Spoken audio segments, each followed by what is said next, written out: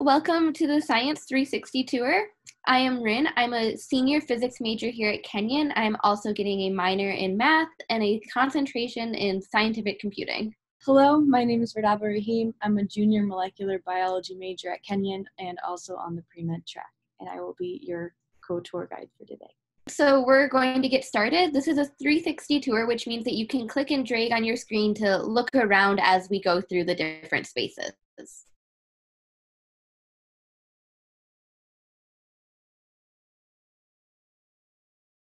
All right, so we are just heading off of Middle Path now and walking towards the Science Quad. The sciences at Kenyon are very connected. You'll see that as we go through some of the buildings, 3 of the 4 buildings are connected. And it's just very reflective of how we really do. You don't just do one thing at Kenyon. When you're there, even if you're in the sciences, you're interacting with people all the time. So our first building here that we are approaching is Samuel Mather, which is our Psych and Neuroscience building. So we will enter in here and start to look at some of our spaces where we will do our sciences. So as we enter Sam Mather Hall, you'll see that we have a main computer lab that is available for students, and all of the computer labs at Kenyon are equipped with all the software that students might need for science-based classes, like RStudio, Maple, Origin, and physics majors actually receive their own Mac laptops with all of their software in there. And then as we walk down the hall, you'll see some other different classrooms. We're actually approaching one of our main lecture halls in Sam Mather, one of 2 larger lecture halls in this building, both of which are on opposite ends, are actually twins of each other. So now we're heading up to the 3rd floor of Sam Mather Hall. Up here on the 3rd floor, we are going to enter into one of our student lounges. These lounges are all over the Science Quad. On pretty much every floor of every building, there's at least one space for students to gather, relax between classes, work on group projects, take a study break. And now as we head across the hall here, we'll enter into one of our smaller classrooms where you'll have upper level courses with fewer people, more discussion based. You'll notice there's also a whiteboard. A lot of times students will use these classrooms when they're not in session just to work through problems together. It's a very collaborative sense. Now we're gonna head on over to Professor Peterson's zebrafish lab and see what's going on there. Sam Mather is also home to many animal research labs in both neuroscience and psychology. We're actually currently in Professor Peterson's molecular neuroscience lab, and she studies multiple sclerosis in zebrafish models. There's also other professors that work with rodent models, such as Professor Millen, who investigates the effects of environmental manipulations on drug-seeking intolerance. Many professors at Kenyon conduct research on the side of teaching, but very much split their time between teaching and research. It's not like professors feel that they need to be doing research all the time or teaching all the time, and students feel like they can approach professors very easily when thinking about doing research. All right, now we're going to head across the quad. All right, so we are now entering into the center of our quad. On the right, we have Hayes Hall, which houses our math and physics departments. Straight ahead, we have Tomsich, which is our chemistry building. And to the left, we have Higley Hall, which houses biology. This quad is often full of students. There's almost always a frisbee game going on if it's nice out. There'll be students just outside studying, relaxing, chatting with friends. On a typical day, you'll see Adirondack chairs and picnic tables full of students just, again, enjoying the company, enjoying being outside. And now we're going to head into Higley Hall, which, as I mentioned before, houses our biology department. We are now entering Higley Hall, and this is actually the Fishman wing of Higley Hall. It's a renovated wing with new classrooms, a couple new study spaces, as well as some new renovated labs for our professors. As you can see, there's a lot of research going on in the biology building, from our posters or student posters that are hung up on the walls. Actually, just to the right, we have the office of Professor Hicks. who researches asexual reproduction in moss. Now let's head over down the hall to Higley Auditorium. So before we go into Higley Auditorium, I just wanted to point out our butterfly project here, which is actually part of our introductory lab sequence. The butterfly project is in partnership with the Brown Family Environmental Center down the road, and all intro students collect either a sample of a butterfly or a moth, and they look at biodiversity of butterflies in the region, as well as do some molecular work in identifying species and genus. Higley Auditorium is our largest lecture hall on campus. Rarely is it seen full other than for visiting speakers and faculty meetings. It is also home to our introductory biology lecture sequence. Introbio is actually our largest class in the biology department. It ranges up to 40 to 50 students. However, upper level classes in the biology department are typically around 20 students and are sometimes even in Higley Auditorium. So you'll never see past the first 2 rows full in this building. Now we're going to head over to our greenhouse. Here we have our greenhouse, which is attached to one side of Higley Hall.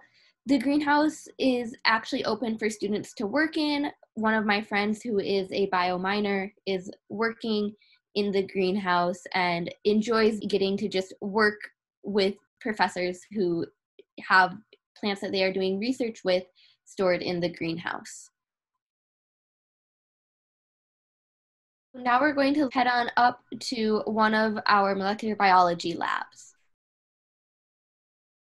So right now we are entering Wade Powell's molecular toxicology lab. This is one of many of labs that is in Higley Hall for upper class students who do research for credit or on a voluntary basis. This is one of our molecular based labs. We have labs that range from macro to micro. So we have a microbiology lab, we have an evolution studies lab, we have an aquatic biology lab. So students in the biology department can research almost anything that they or find interesting.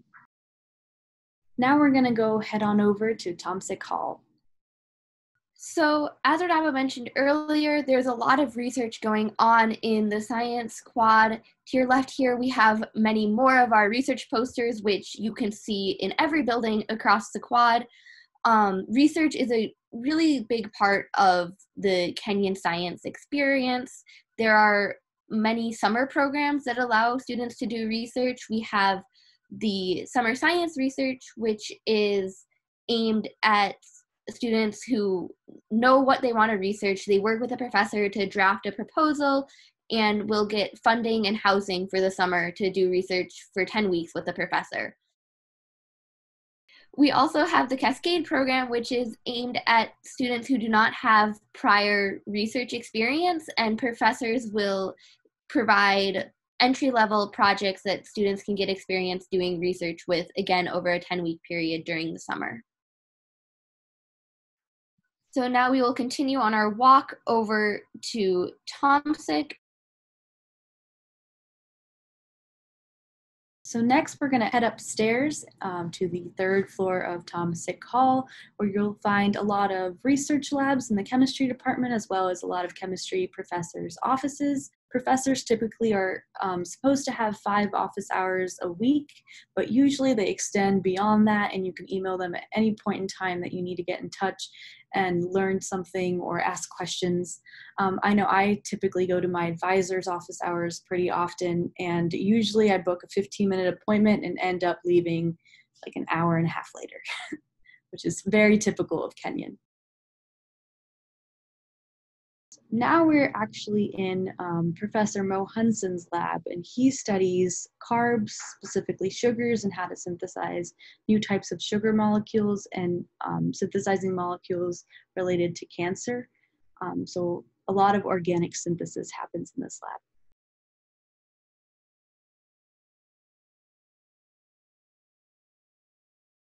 So entering into Hayes Hall, which has our math and physics departments. We are currently on the 3rd floor of Hayes, which is predominantly math.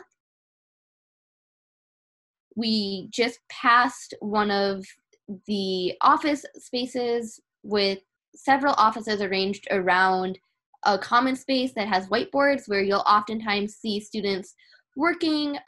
It was really helpful, one of my math classes, to be able to just go there, work through problems on the whiteboard with another student. When we got stuck, could just stick our heads into our professor's office and be like, hey, we don't know what we're doing, come help. He was always more than happy to come out and work through what we had done so far on the whiteboard, help steer us in the right direction.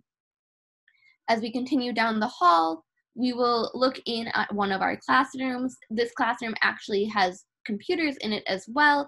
Oftentimes, math classes will use softwares such as Maple to do different plotting or to look at the math concepts in a different way. So it's often helpful to have computers as part of the classroom setup. So now we're looking in at the Cosmo lab, which is on the second floor. It's part of our physics department. This is actually the lab that I work in. So we do lots of different cosmology related stuff, everything from very, very early universe to looking at dark matter, dark energy, different theories of gravity. It's a very interesting, lots of computer simulations. The physics department at Kenyon, like all the science departments, is a very close-knit community. We have physics colloquium every Friday where we'll have a speaker come in and talk about their research, and students have a chance to just sit in, listen to that talk, eat lunch, ask questions, really just get excited about the physics going on. It's a community. People will be in Hayes at all hours, just talking, working on problem sets together, learning new stuff. That was what really drew me to Kenyon for the community of the physics department. So now we're going to head down to one of our labs that's in the basement. This is an experimental lab where they are using lasers and optical cooling to trap atoms and look at the Rydberg blockade and the excitement of it. So this is an important concept for quantum computing and things of that nature. Here we have the table set up with all of the lasers and optics that are necessary to get the experiment working correctly. Students had played a big part in designing that layout and setting it up and are now helping to run the experiment. At any given point, there are about 2 to 3 students working in this lab with Professor Reinhardt. That wraps up our tour of the Science Quad. Thank you all so much for joining and coming along on this virtual tour. If you want more information or have any questions, please feel free to look at the description below for more information, as well as the contact info for the admissions office. Thanks again, and we hope to see you on campus for real sometime in the future.